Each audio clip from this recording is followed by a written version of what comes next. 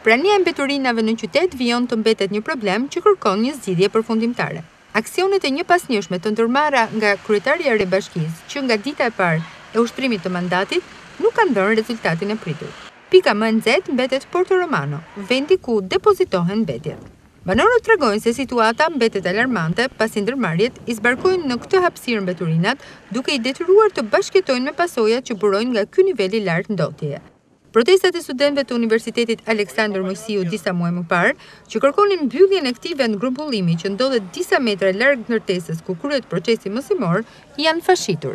Në tetor, UAMD do të rihap dyert për të mirëpritur më shumë se 20.000 të rinj dhe të reja për këtë vit akademik që do duhet të fillojnë ciklin e studimeve të shoqëruar nga kjo problematik.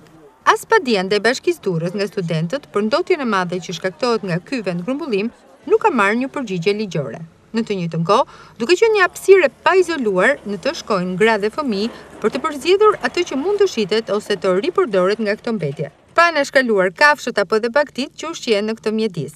Vendgrumbullimi Porto Romanos është cilësuar si një zonë e rrezikshme mjedisore që do duhet të ishte mbyllur kohë më parë, por që vazhdon të jetë funksional si një kërcënim i hapur për jetën e çdo qytetari durrësak.